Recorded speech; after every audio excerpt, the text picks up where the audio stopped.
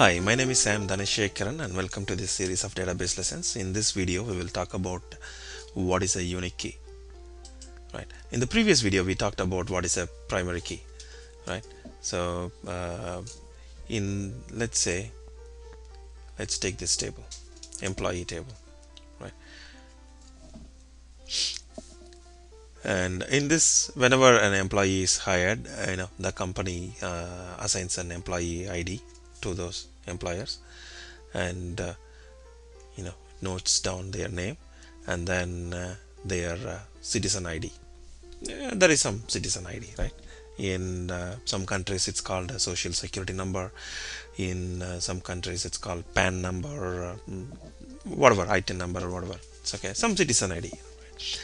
So Mr. McDonald from Old MacDonald had a farm song.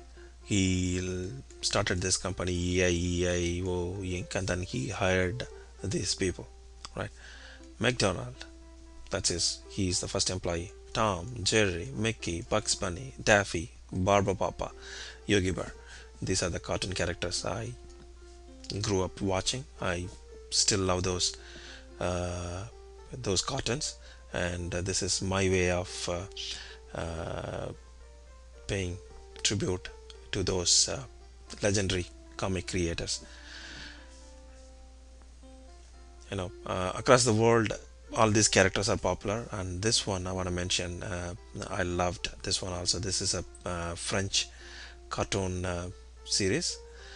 I loved watching this when I was a kid. If you want any more information about this Barber Papa, search for this in YouTube. Fun. Okay.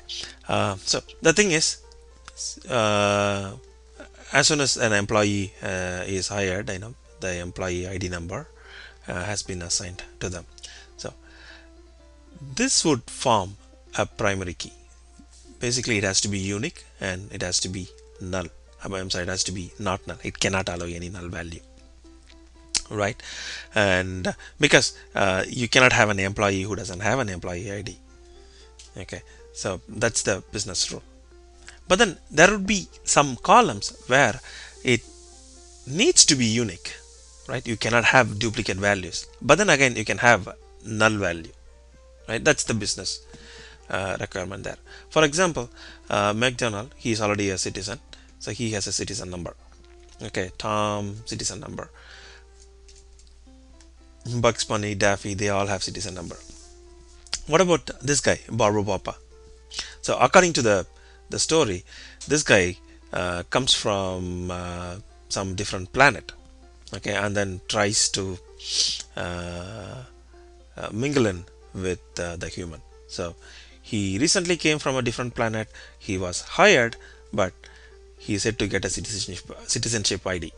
Okay, Mr. McDonald has applied for a citizenship ID for him, but then he's yet to get a citizenship ID. But then he already started working, so a null value is allowed. Like that, Yogi Bear, he was living in woods in jungle since he was living in a jungle, and then now he recently joined this company.